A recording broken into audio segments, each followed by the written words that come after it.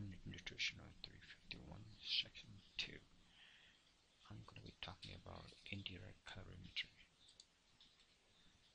It is a non-invasive technique that estimates the energy expenditure by measuring the carbon dioxide production and oxygen consumption at rest.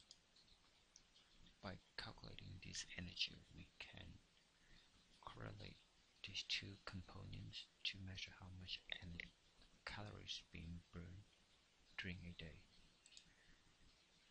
There's three components within total energy expenditure, and those are the basal metabolic rate, resting energy expenditure, and energy expended from physical activities. The basic definition of energy expenditure is the amount of energy that being spent. Basal metabolic rate is just the minimum energy of a person use at rest, and it is similar to the resting energy expenditure.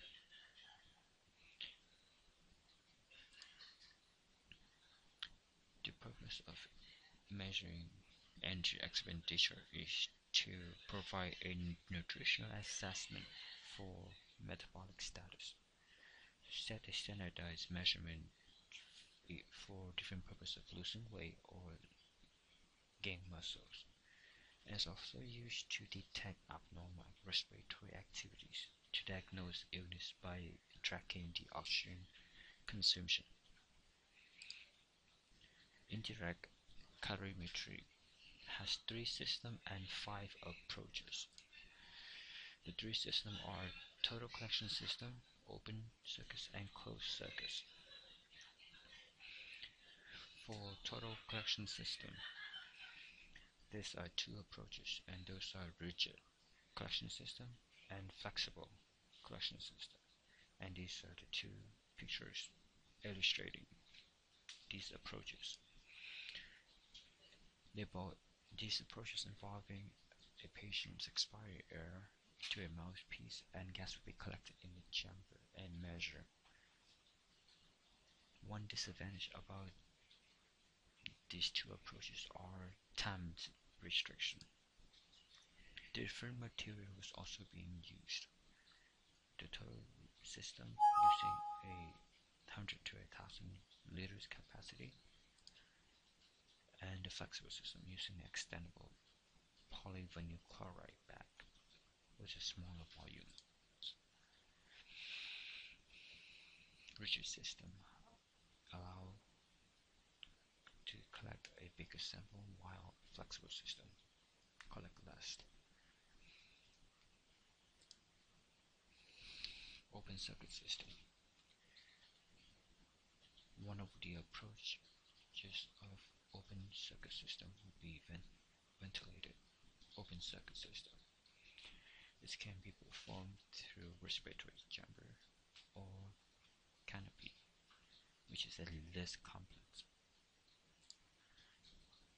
Another approach would be respiratory collection system.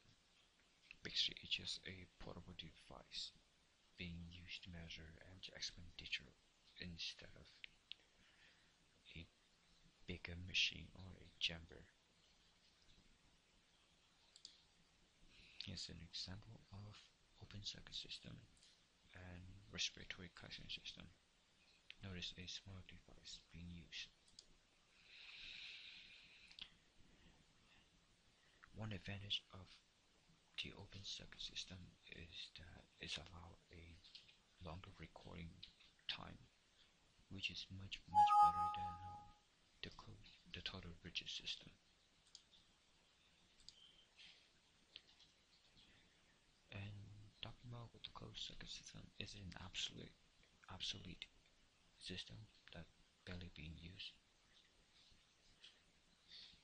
because the system composed of sealed respiratory gas, which lead to mainly contamination and inaccurate result.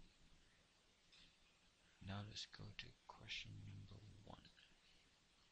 What are the 2 gases being measured in indirect calorimetry? Helium and oxygen oxygen and carbon dioxide, dinitrogen monoxide, or both A and C? The correct answer should be B. Question number 2. What are the three components included in total energy expenditure?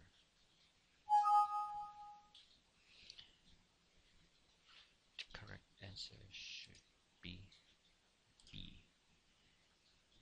Total energy expenditure include basal metabolic rate, resting energy expenditure, and energy expended. How many systems are used to perform indirect calorimetry? 1, 2, 3, or 4? It should be 3 systems to perform indirect calorimetry. Answer is C. Question 4. How many approaches can be used to measure energy expenditure? 4, 5, 3, or 10? There's a 5 approaches to measure energy expenditure. Question number 5. What are the 3 systems used in direct calorimetry? The correct answer is B. Total collection system, open and closed circuit system. And that is the end of my presentation.